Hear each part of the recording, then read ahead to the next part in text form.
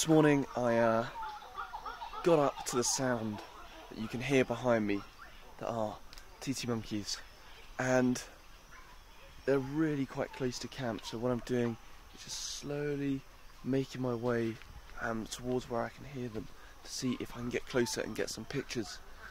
This area near camp has some kind of like nice dense jungle, so it feels really cool, and they're certainly getting a lot louder. There's two troops, one in front of me and one off to the side, calling to each other. So hopefully I can get my eyes on some and get a few shots this morning. But, what a great sound to wake up to. So while on my quest for the TT monkeys, I've come across a new vista point. This is just at the end of one of the trails that comes from camp, and it gives such a great view over the whole river basin. But in addition, it's also right over the flight path for the macaws and parrots that are heading down to the clay lick. And I've had loads of them, you can hear them actually just coming past as they come back from feeding on the clay. So I think this is going to be a really good spot to sit out with my long lens and pick out some different shots. You've got such a great background of the Andes rolling off after you've passed the rainforest, that could create a really cool shot, a kind of environmental portrait, that animal in the landscape image of the macaws coming over the rainforest. I think you just need a little bit more light. This morning there's a bit too much cloud off over where the sun's rising, but other than that I think it could make a really nice image. So I'm definitely going to be sat here with my tripod, long lens, as well as my 70-200 over my shoulder for quite a few mornings to try and pick out some different shots. But right, let's see if we can find those monkeys. So I didn't record it because it was just well too quick, but I stepped in from the viewpoint and a little group of TT monkeys just came through the trees here. They're walking along the bamboo, climbing over the top of me, and I managed to get some quite nice images. There was one that was sat just like between on a piece of wood, so I could frame up with him with his tail hanging down and the kind of jungle landscape behind. Really nice shot. I'm going to keep following and see if I can find more, but if not, I think I've got about 30 images that I quite like. And there's probably only 2 or 3 that I'll really use, but really nice to see them, and they were quite close as well. There are about 4 or 5 of them, but I can still hear rustling and them off in the distance as they've moved through. So I'm going to keep tracking and see if I can find them again.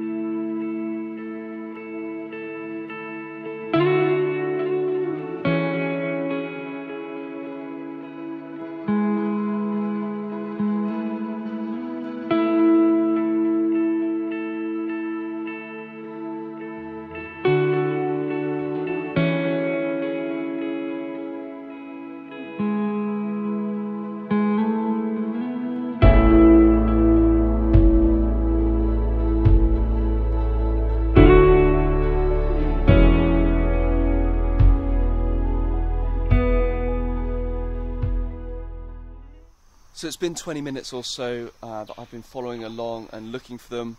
I've had a couple of sightings, but they're actually now moving off onto the reserve itself. So I'm probably not going to catch up with them. But I thought I'd just run through my settings of what I was using. So I was using my 70-200 with a 1.4 teleconverter, giving me an equivalent of 280mm f4. And basically what I was doing is handheld down to f4, ISO 1600 to give me a reasonable speed, shooting about 500ths of a second with the VR on, and just picking through the foliage using single point autofocus to just pinpoint those heads. The thing is with the TT monkey, they're quite dark, so in order to get some detail on the face, I was either waiting for them to just appear into a little patch of light, or just slightly overexposing to give me a little bit more detail on the raw file that will hopefully help me in processing. But you know, with 30 pictures in the bag to get started with, really good start, and I got some really cracking views through my binoculars as well.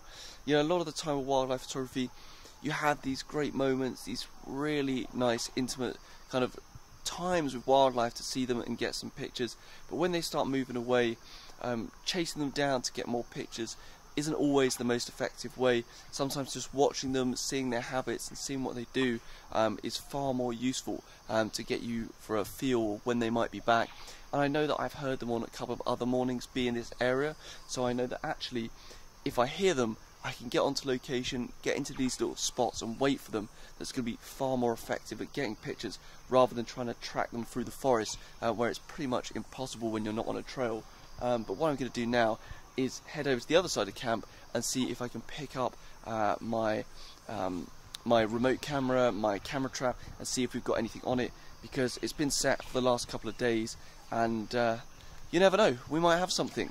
And that'd be a pretty good morning before breakfast, I think. Just heading en route to my camera trap, and the light is starting to come through into the forest now.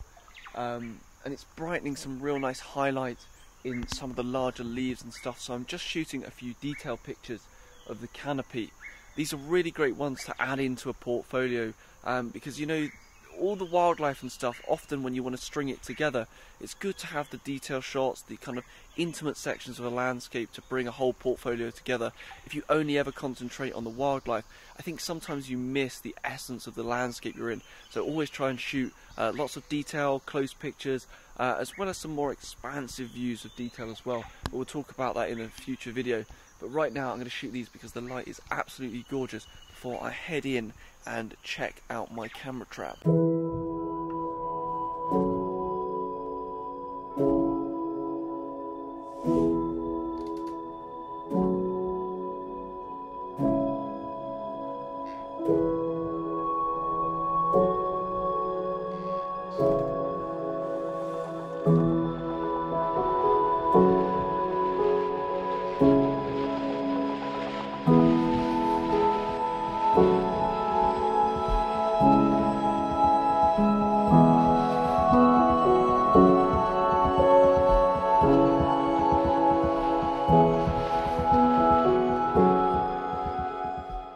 Right, so I've just got up to my camera trap and everything looks like it's in the right position. Nothing's been destroyed by ants, so that's pretty good. But right, let's check the scout and see what we've got. No pictures. Well, you know, that's the whole thing with camera trapping. It is a lot of patience, and you don't always get a shot. It'd be really boring if you got a shot absolutely every time. So I'm not too worried about that. Gonna leave it for another 4 days, see if we get anything. I know the composition's really quite nice, got the lighting just how I like it. So I'm gonna leave it for a bit longer and see if we can get lucky, because I know the subject that might come through would be really, really exciting.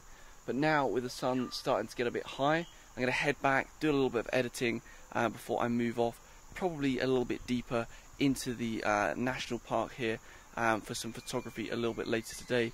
But these trees are shaking and I'm wondering if there is a small troop of squirrel monkeys up ahead of me, so I'm going to go looking for them and see what I can find, because the jungle, you just never know what you're going to come across.